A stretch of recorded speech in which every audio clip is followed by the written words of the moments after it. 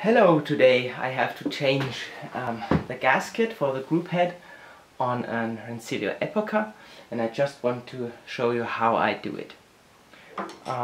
You see, when you look at the group head, you see this is the group head, and in between the edge here is the gasket. When the gasket comes new, it looks like this, and it's quite flexible and rubbery. If you take a screwdriver and you knock on this, this is hard like a brick. So how do you get it out? There are several options. The first obviously is to somehow fiddle it out with a screwdriver, but because it's so hard, it is not possible. If you're kind of woodworker, you can of course chisel it out. There's no wrong or right way how to do it. Just have to get it out somehow. What I found out works quite good. It's one method, but as said, you can do it in different ways. You just take a small drill, and I did it previously before I decided to make that video, so I just show it. You drill a hole into this gasket. Then you take any kind of screw.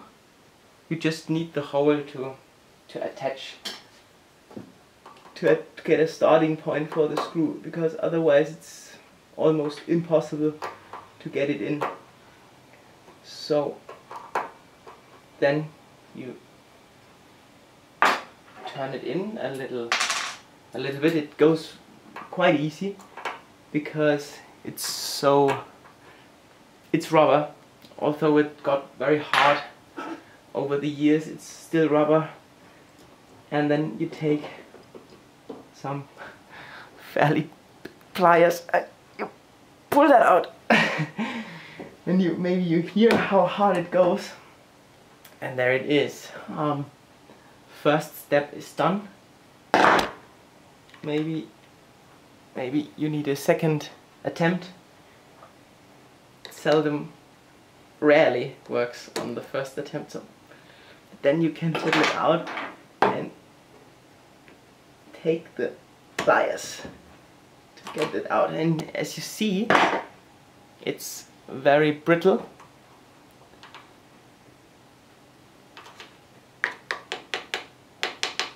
You can hear it. It has no flex in it at all. It immediately breaks. So now it's a good idea to have some smaller pliers, and you see how it turns into dust and falls out. Of course, now for demonstration purposes it broke, so I have to get the screwdriver and just try to get under the remaining part, but I see it's so hard, so I better take a second hole into the gasket and get the magic screw. Try to fiddle it in, and if you have pre-drilled the hole, it really is no problem. So you just need slight hand pressure. You don't even have to have a proper drill, and there it comes out. So that's basically it. Now maybe inside this seam here, maybe there's a little dust. It doesn't really matter, and it's not a big problem if you won't do anything, but you can take an old group head brush and just a few turns, look inside. If there's nothing left, and then you can put back in the new one. Before I do that, I want to show you something. Here at this Epoca, of course I'm working in the kitchen, as every real worker should do.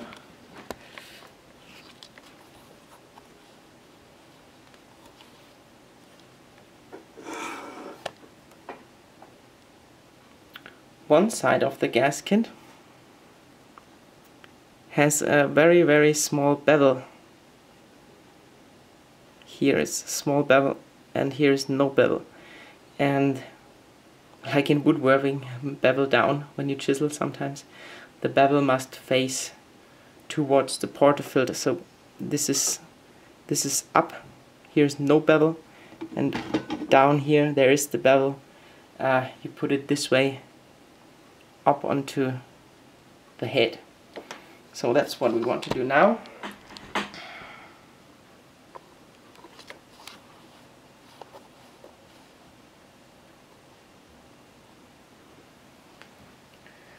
We just make really sure, because once it's in, it's hard to get it out undamaged again. You really have to put it in facing the right direction to you. Otherwise, of course you can get it out again, but only by damaging it. So now we put it back in, and it needs some pressure first with your fingers.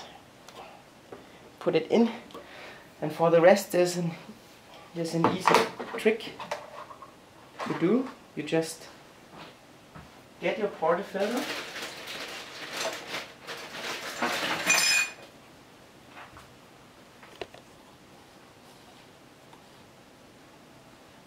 doesn't matter which one, and with this just put it in and slightly close it, and this will push the gasket into this notch, and you feel it immediately. It closes here, it starts to grip, and then because it's still flexible, it closes. And it's wonderful. So definitely something completely different than it was before. What I would recommend, and I will show you that in a second, is that you put some kind of towel or something under the group head.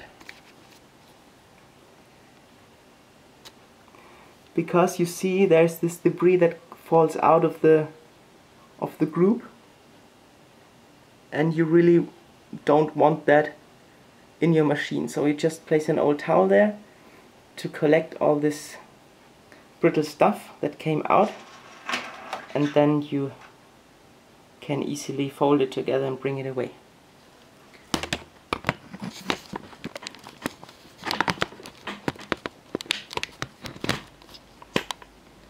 Back on the tripod, I want to show you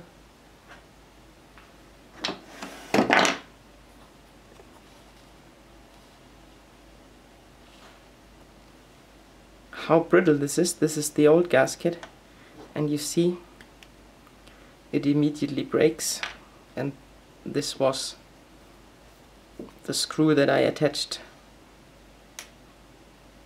You clearly can see in the profile where the portafilter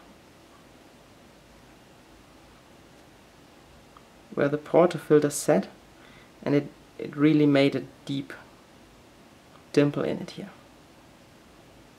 So this is how to change a portafilter. Basically on any kind of machine. This is an Epoca, but if you would do on my machine, sorry for the bad lighting, a Simonelli, it's the same operation, of course.